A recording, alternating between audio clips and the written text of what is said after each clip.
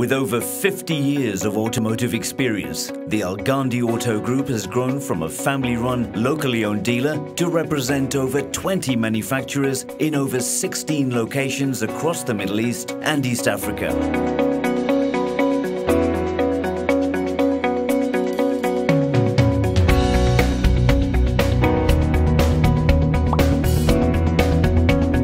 Our group IT is actually part of our corporate services division, so we are trying to emphasise on maximum collaboration across the Ghandi group of companies, and definitely, of course, IT is one of those key things, along with the HR services, facilities management, etc.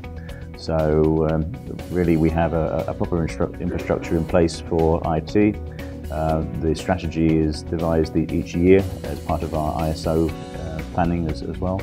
And we're able to make sure that we're providing the right level of service. We treat it as a service to all of those companies across the group.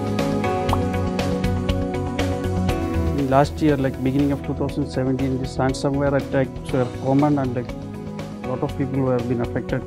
We have endpoint security asset, and we have firewalls core level and perimeter level. But still, these things are not sufficient for these type of attacks. Their warranty or insurance up to 1 million for the cyber security threats. There is no visibility before attack and identification of the advanced threats. We have quite a diverse portfolio of products and services.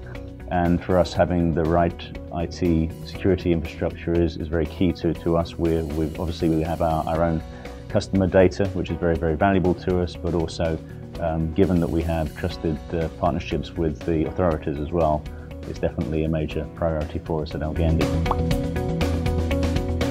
Quick detection, prevention and 100% security.